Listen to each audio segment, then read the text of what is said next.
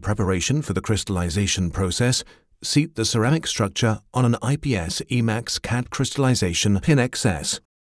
Begin the seating process by filling the interface of the IPS e.max CAD ceramic structure either with IPS object fix putty or flow. Seal the syringe immediately after you have removed the material to prevent it from drying out. Press the IPS e.max CAD crystallization pin XS only slightly into the auxiliary firing paste so that it does not touch the wall of the ceramic structure. If the pin is pushed in too deeply, cracks may develop in the ceramic structure.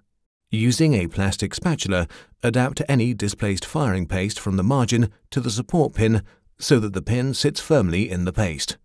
Scrupulously remove any residue adhering to the outer surface or occlusal surface using a brush moistened with water.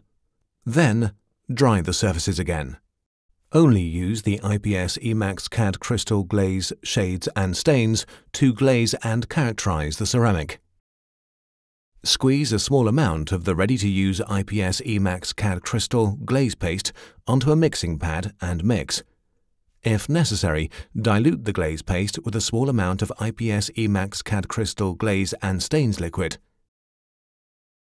Use the same method for the IPS e.max CAD crystal shades and stains materials. Apply the glaze paste in an even coating onto the outer surfaces and the occlusal surface of the hybrid abutment crown. Make sure that no glazing material reaches the bonding surface to the tie base or the screw channel, as this may compromise the accuracy of fit. Characterize the emergence profile using IPS e.max CAD crystal, shades and stains, and imitate the natural dental roots.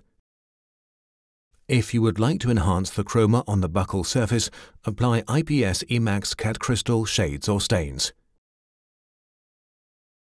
For imitating the incisal area, apply IPS e.max CAD crystal shade incisal to the incisal aspect. If you would like to apply minor shape adjustments, for instance at the proximal contacts, use IPS e.max CAD crystal add-on. Mix a small amount of IPS e.max CAD crystal add-on powder with a small amount of IPS e.max CAD crystal add-on liquid to achieve a consistency that is easy to contour. Apply the mixture directly to the areas in need of adjustment on top of the unfired glaze. Perform the crystallization firing in a programmat furnace, for instance a programmat CS2 with pre-installed program settings. When selecting the program, pay attention as to whether the ceramic structure has been milled from an LT block or an MO block.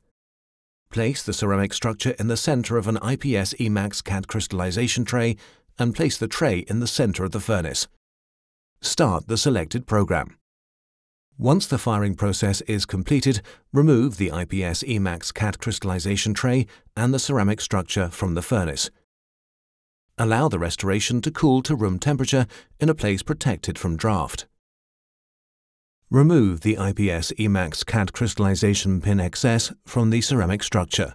Remove residue adhering to the ceramic structure either in a water bath or with a steam jet.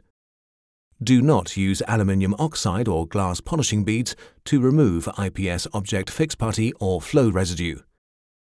At the end, check the fit of the crystallized, glazed and characterized ceramic structure on the tie base.